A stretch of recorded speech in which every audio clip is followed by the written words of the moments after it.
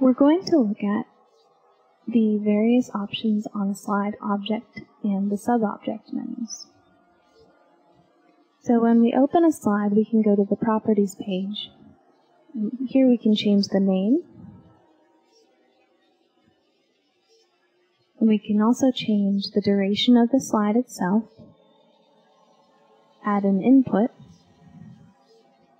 and also mark what keys are allowable, and we can also indicate if there is a correct response.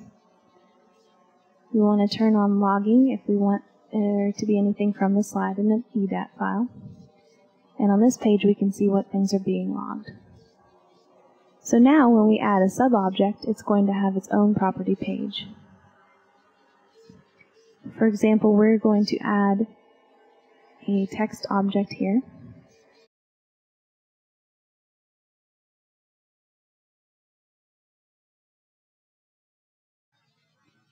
And when we click on it, we can adjust the size, and then go up to the green Properties menu, and here we are able to change various characteristics of the sub-object. So for example, we can change the forecolor and the background color, and when we click Apply, it will show us what that's going to look like.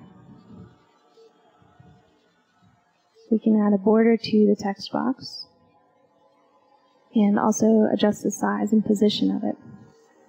On the Font tab, we can of course change the font. And so you can see each of those changes when you press Apply.